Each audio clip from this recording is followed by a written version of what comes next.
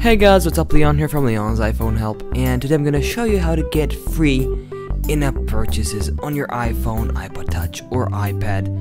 You must be jailbroken to do this, so let's go to Cydia, press Edit, and press Add. Then add the following source, repo.byteorapple.com, and press Add Source. When you've added the source, you wanna go to Search and look up for local IAP store and choose that one under the Byte Your Apple repo and press install. I already have it installed, so I won't reinstall it. Then head to the settings and make sure you're logged out of your iCloud account and your iTunes and App Store account. Then find local IAP store, press it, and you want to make sure that you have it enabled. So I have also generate custom receipt on. Then find the app that you want to get free in-app purchases from. So I'm gonna use Temple Run.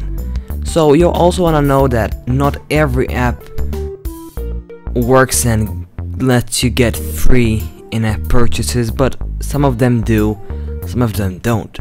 So I'm testing it on Temple Run 2.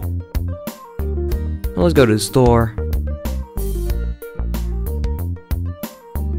And I'm gonna buy some coins and gems so I can show you that it does really work.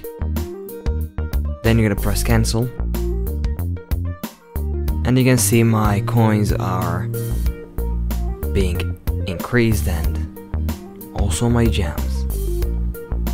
So whenever it asks you to sign in or sign up, you're gonna press cancel, so to be on the safe side.